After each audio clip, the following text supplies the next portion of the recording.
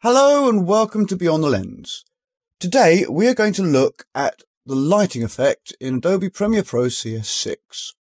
I have a clip open here. This is of a lovely lady called Rosemary who won a Lifetime Achievement Award over the new year with my local church.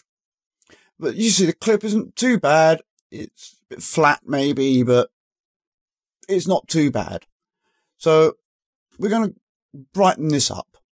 I'm going to click in here and we're going to type in lighting. And here we are, lighting effect. Drag that over here. Now the default lighting effect on this is a spotlight.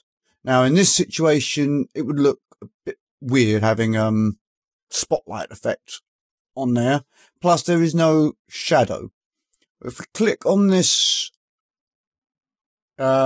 this little bit here, you'll see it gives you your oval, which you can adjust to whatever size you want. You can see.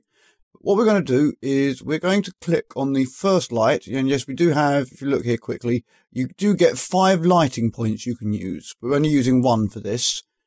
And I'm going to change this from spotlight to omni. Straight away, it changes the whole feel of your scene. You've got a round sort of ambient circle there. We're going to move that in the middle of Rosemary. I'm going to reduce it just slightly. There we go. And straight away, you can see the difference.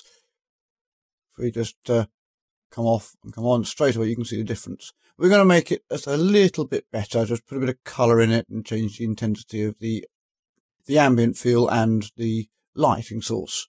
So the first one we're going to click is here. We're going to change it to a nice bit of an orange, or perhaps more of a yellowy orange sort of thing, to give it just a little bit of warmth.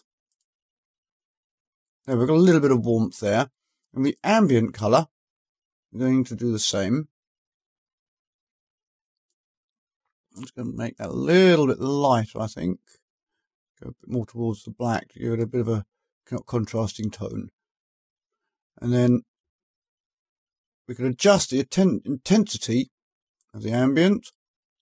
What we're going to do here, bring that up a bit. And we're going to do the intensity of, yeah, a bit too much there. There we go. And it brings your focus more onto your subject who is being interviewed. And you can, if we bring the background or the ambience right down, it gives it that sort of a moody feel. But for this sort of interview, you don't want a moody feel. You want a nice light. So take that back up to about 30. And if I click off that, we'll lose the thing, your circle. So if I turn it off, you can see there's the passable clip. Turn it on, there's a nice usable clip there. And runs beautifully.